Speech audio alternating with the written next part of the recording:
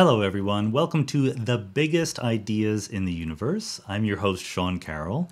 This is the introductory video for what I hope is going to be a set of short informal videos, short I don't really know, but informal absolutely, about what I think are the biggest ideas in physics, in science, in the way that we understand the natural world in which we live. So the basic idea is going to be every week I will try to produce one of these little videos where I pick a big idea, okay, space, force, time, something like that. And I talk about it in a way that hopefully is absolutely accessible to everybody. There's no prerequisites involved or anything like that. The concepts, the specific ideas that we get to will get pretty advanced as the series goes on, but there's not going to be any need to be already a physics junkie or anything like that to really understand what we're talking about. It's supposed to be a way to help everyone out there think about the biggest ideas that we have when it comes to understanding our natural world. Now you might ask, why would I do this? For one thing, don't I already have a day job? And I do. I'm a theoretical physicist at Caltech and the Santa Fe Institute. I also host a podcast, the Mindscape podcast, and I write books, most recently something called Something Deeply Hidden about quantum mechanics in many worlds. So I have a lot going on, but there's something new that has come in right now, of course. Depending on when you are watching this, you are either well aware or may not know that we're in the early stages of the coronavirus or COVID-19 pandemic worldwide. It is right now March 19th, 2020. So we are just now beginning to take super duper seriously the need for things like staying at home, social distancing, a little bit of self-isolation or whatever you want to call it, ways to slow down the spread of this virus that currently we have no way of curing or vaccinating against. So this is a spooky, surreal thing for a lot of people, myself included. Probably less so for someone like me who very often works at home and whose work is sort of inward focused from the start.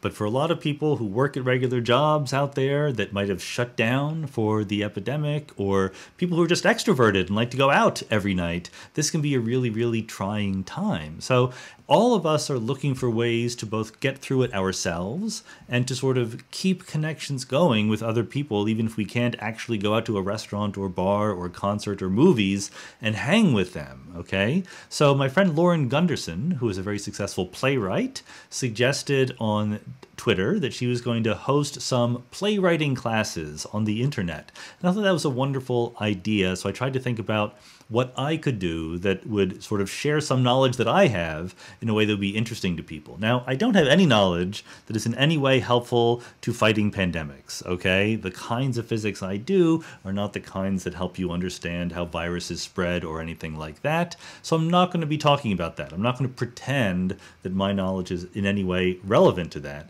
So after this introductory video, there's not going to be any more mentions of COVID-19, coronavirus, pandemics, anything like that. But what I can do is talk about the physics that I do know and that I know that everyone likes a little bit, but maybe they haven't had time to catch up on some of the basics. So from my perspective, for my own peace of mind, rather than fretting about the spread of the virus, I get to work on this new project, but I also want it to be a little bit of a community interaction project. So what I'm going to do is, after every single video, I will wait a couple days.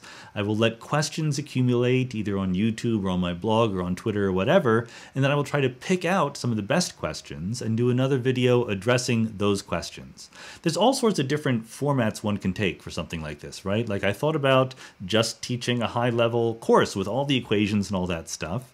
But there's already good courses out there, and also it would be work. And I think that the fact that it's work does not bother me, but it would slow down the whole process. I wanted to dive into something that I could just do right away with minimal preparation. So if you're interested in the higher level stuff, I recommend you go to courses like edX or Coursera, where they have really, really good, high-level, massive online courses. I love taking these courses. You can get everything all the way up to quantum field theory and particle physics there. For a slightly more intermediate level, check out the Great Courses or the Great Courses Plus. I've done courses for them. They're a little bit more slick. You have to pay to get them, but you get higher production values and things like that. We are at the lowest production value set of standards we have right here at The Biggest Ideas in the Universe. I did splurge a little bit, you know, again, keeping myself distracted, I'm not sure is the word, but at least something fun to do while we're in this social distancing situation. I bought a green screen, check that out. Hopefully this is working, I'm not really sure. Even better, I figured out how to write things on a pad, on my iPad, and put them on the video. So watch this. Hopefully this will work, right? The biggest ideas. We're gonna try it anyway.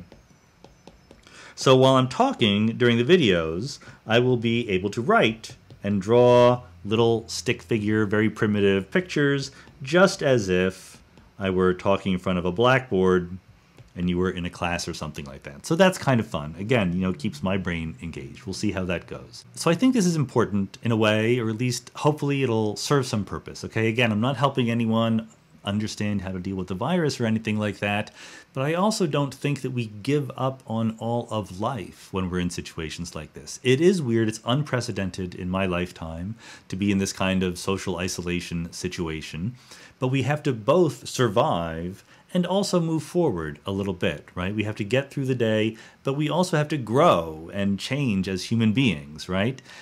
Getting together is becoming very, very difficult right now, but talking to each other over the internet, over technology, is something that we now can do that we couldn't have done a few decades ago, so we can take advantage of that.